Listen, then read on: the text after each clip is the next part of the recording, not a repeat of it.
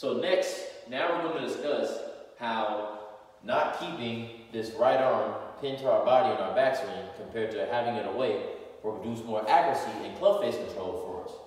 So specifically, when it comes to club face control, we always hear about the thing called shallowing. Now, when we discuss this, why is shallowing important? Well, the reason why it's important is because when it comes to shallowing in our downswing transition, this position is going to incentivize us to rotate. Why? Because my brain knows that the ball is right here. So if I had to pitch my shaft steep, then now if I keep rotating, it's going to make it even steeper. So rotation, which is what we want for club face control, causes the club to steepen. So if I'm already steep, then I'm not going to be able to keep rotating. My body and my brain is going to know I'm going to miss the ball and move too far from out to in. So I'm going to react another way by early extending. So when it comes to keeping our right arm pinned to our chest, not pinned to our body or away from our body, how that's going to influence shallowing is by this, when it comes to the mass of this club head. So before I even get further, I'm going to give you an example. So when it comes to, say, if we have something heavy, right? If I had a huge rock, if I had it closer to me, would it be easier to control? Yes, it would. Versus if I had it further away from me, it would be harder to control. So basically, when it's closer to me, I have more control of an object when it comes to moving it, right?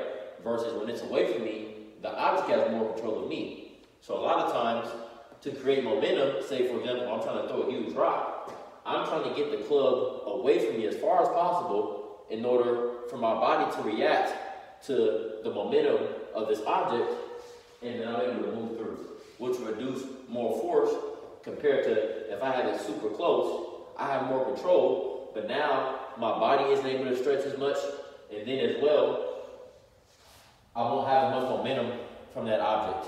So same thing when it applies to the mass of this club head.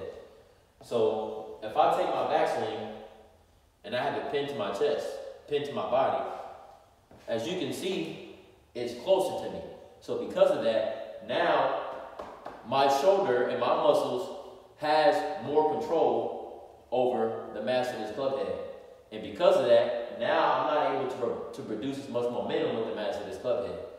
And then from there, because I have more control of it, as soon as I come down, this shaft is going to steepen, and then as I come down, I have to early extend to not rotate more and get over the top. Versus if I get this right arm away from my body as much as possible, now, as we know, now the mass of this club head has more control of me. So again, now I'm creating more momentum, and then when I come down, as I rotate, the pitch of this shaft is going to shallow because the mass of this club head is overtaking my shoulder. So my shoulder has more control of this club when it's closer, versus when it's away, it doesn't, and the mass of this club head is going to drop behind my shoulder because it's further away. So a lot of times we hear the quote, to gain control, we need to give up control. Well, in this case, this applies here. Because a lot of times when we have our backswing where it's too close to our body, we're trying to get more control. However, if we're trying to forcibly get more control, then we're going to lose some on the way down, which is one, not being able to rotate, have more club face control, and have some more speed. Versus when I give up control, so when I let the mass of this club head get away from me, and my right arm to get away from me as well, then now, essentially, I'm giving up control because this mass of the club head is taking over. So from here, now my body has a chance to react to the mass of the club head versus me trying to control it too much. Then from here, we're able to shallow it. Now, since this mass of the club head is behind me, again, if I had this rock here behind me, now I'm incentivized to rotate because it's going to steepen the club. And then now we're right at line where we want to be, able to rotate, and then keep that club face more stable. So that's an analogy I want you to think of when it comes to why we want to get this right arm away from our body in our backswing. And that is how you're going to gain more club face control and more accuracy when it comes to getting that right arm away from you versus trying to pin it into your body. So next, I'm going to break down some drills in which you can apply this so it can become easier for you, because a lot of times in order to make these changes, especially a change like this, that we need some drills in order to reverse the concept and apply it on the golf course. So hey guys, before we continue this video, I'm going to ask you guys a question. All the swing talk, all the mechanics talk, and just improving our technique in golf in general, what is the actual purpose? Well, we know at the end of the day, it's to improve our scores where? On the golf course. However, what do we need to do to improve our scores on the golf course? Well, we need to practice properly, and we need to identify our strengths and weaknesses to figure out what we need to prioritize to improve our scores the most efficient way. So, I want to give you guys something. I've recently made 2 ebooks. One, an ebook on how to apply your range game to the golf course by giving you a game to do daily on the range to help improve your performance, as well as another ebook, a statistics ebook, to help you keep track simply of your stats on the golf course, as well as to give you a detailed picture of your game so you can track the areas that you need to improve most in.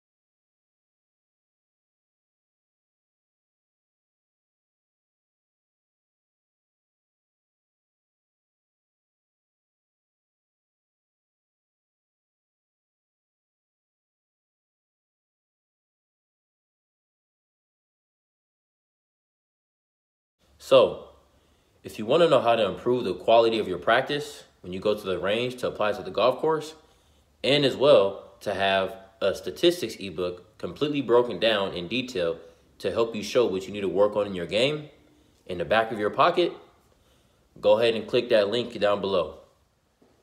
So now we're going to discuss 2 drills that you can do to help you not keep the right arm pinned to your body in your backswing, but get it more away from you.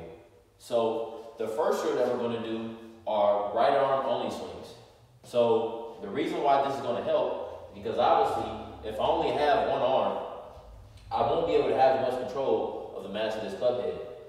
And so I'm forced to get this club head more away from my body to produce more momentum to be able to hit a viable shot that goes ahead of me enough. Versus if I have 2 hands, then I can try to gain more control, which is what we don't want to do, because we want to give up more control in order to get the mass of this club head more behind us and away from us. And then as well, when this gets more away from us, we're able to turn more, as we discussed earlier. So what I want you to do is get like a short iron, so maybe a wedge to most an 8 iron. And you're going to take some small right arm only shots, and it's going to be very little speed. So I don't want you to focus on killing it, but more so just making good contact and letting the club fall naturally from that position in the backswing where it's more away from us. So it's just like this.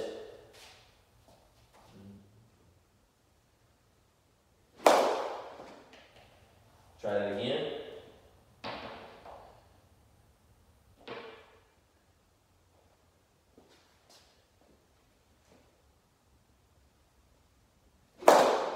Just like that. So as you can probably notice, when I had only one arm, the mass of this club head is naturally going to get my right arm away from my body, because if I keep it pinned, then I won't be able to hit those shots. So that's the first drill that I want you to try. So the next drill that we're going to do to help you to understand the concept of not keeping that right arm pinned to your body is this glove drill. Now, a lot of times, we know this glove drill infamously for putting it into our armpit in trying to keep this glove within the armpit to pin the right arm to our body. However, we're going to flip the script. What we're going to do is take this glove, and I want you to put the tail end of the glove within your armpit and have the beginning of it to be sticking out. And from here, what I want you to do is to set up, and then the goal is, when you take your backswing, is to get the glove to drop. And as you can see, we'll have that space where we get that right arm away from us in our backswing. So what I'm going to do is demonstrate this for you so you can understand how to apply what we're talking about today. So here it is. So put the tail end of the glove within the armpit and have a little bit sticking out. And we're going to set up and hit some small shots where we try to get that glove to drop as soon as possible. So just like this.